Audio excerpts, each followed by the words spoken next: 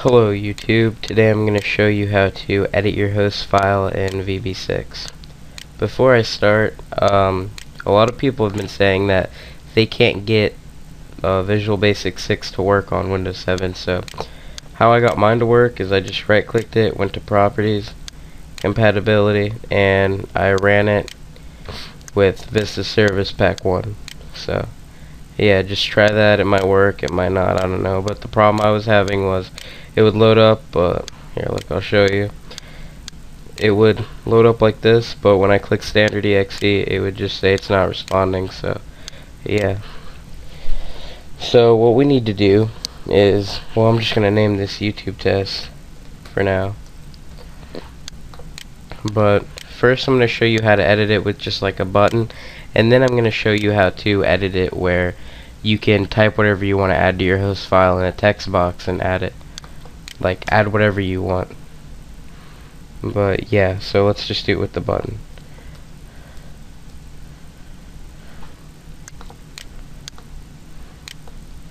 Okay, so double click your button, and for the code, type open, and then in parentheses and quotes, type the path of your host file, which everyone's is the same path. So yeah, let me go to that real quick.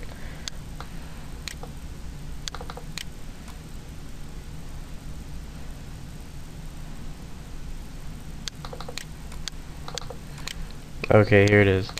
So up here, just copy and paste that path. If you're on XP, just type what I type, I guess, because on XP you can't copy and paste the path.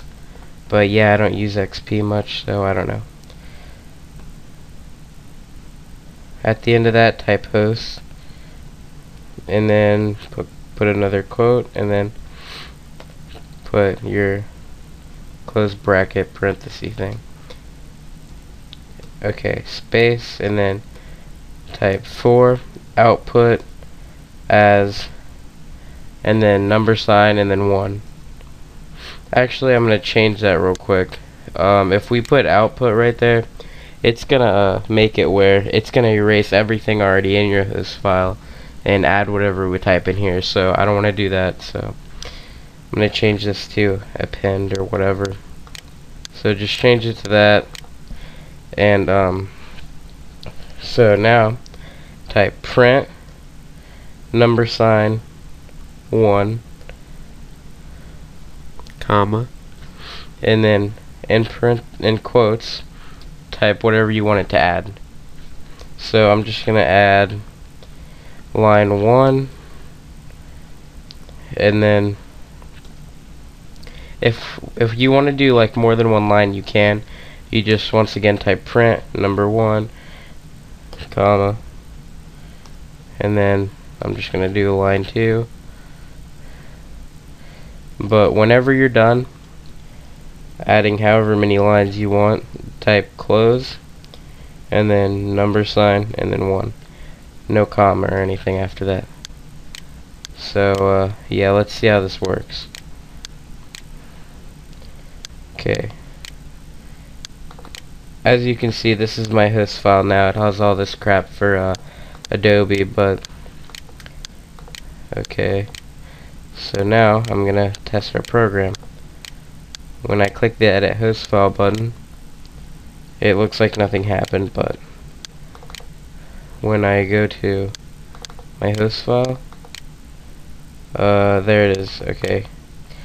That's weird. It added line 1 up here, right there, and then line 2 down here. I'm gonna see if I can fix that.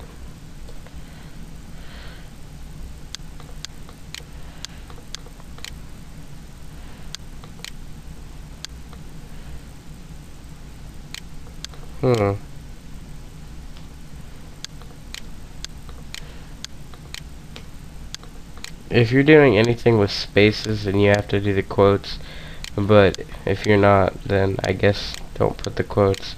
Let's see how that works.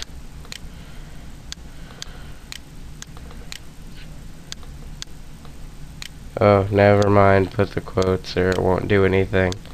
I was wrong.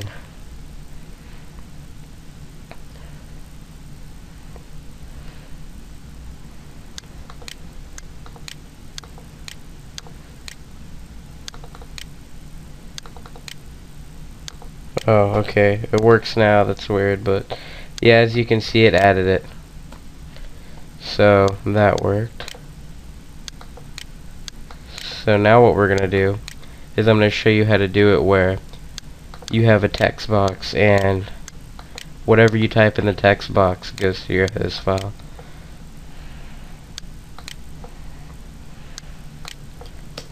Also, if I'm going a little slow, it's because Camtasia is making my computer laggy, so it's a little bit harder for me.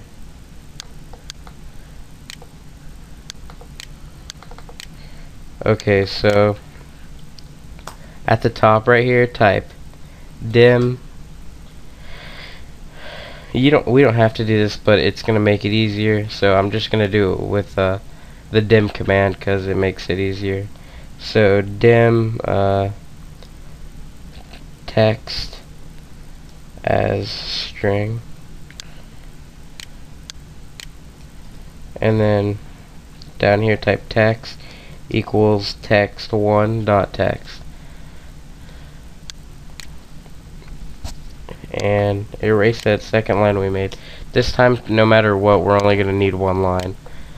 Right here in the quotes, type text, so it should look like this: dim text1 is string, text equals text1 dot text, open, and then it opens our host file, and then it prints whatever is in our text1 dot text, our text box 1 right here. So yeah, that's how that works. Now let's try it out. So I'm just going to type a random line and click edit host file, and now I'm going to go to my host file, and oh, that's weird, it added text. Okay, let's try that without the quotes.